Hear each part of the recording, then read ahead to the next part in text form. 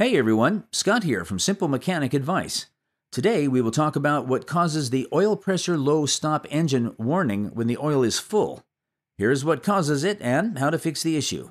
Clogged oil filter.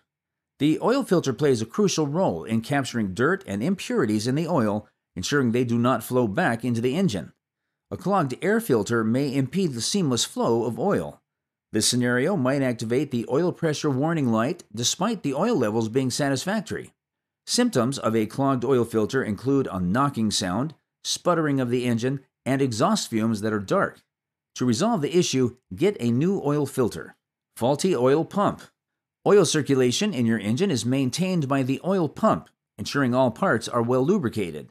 If the oil pump is faulty, oil circulation will be hindered as it will remain stagnant, resulting in a decrease in oil pressure.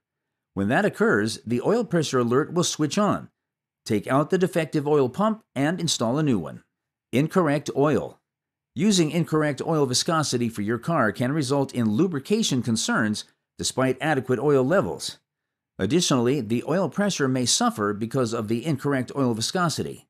If the oil type shown on the oil cap's label differs from the one you used, then the incorrect oil is at fault for the indicator. It is necessary to pour out the wrong oil and add the appropriate one. Here are the symptoms to expect. There are various symptoms to watch out for when you see an oil pressure low stop engine warning despite having a full oil level. They include 1. Odd engine sounds such as knocking, ticking, and whining. 2.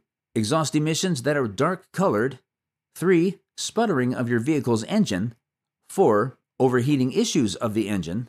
5. Reduced performance of the engine. Here's how to diagnose the issue. Check oil level and condition. After allowing your engine to cool, lift the hood and look for the oil dipstick. The dipstick is often colored yellow or red and adorned with a small oil symbol on its handle. Then, take out the dipstick and clean off the oil. After that, place it back into your car's reservoir and pull it out once more. Note where the oil level is indicated on the dipstick. Should the oil be at or close to the full mark, the oil level is at the proper level. If the oil level is low, replenish it to resolve the issue. Oil in good condition ought to be soft brown. However, black-colored oil indicates degradation and a replacement is necessary. Inspect the oil filter. Assess your oil filter for noticeable indications of obstruction or damage. Then install a new oil filter if the current one is defective. It is vital to replace the filter whenever you change the oil. Check oil specification.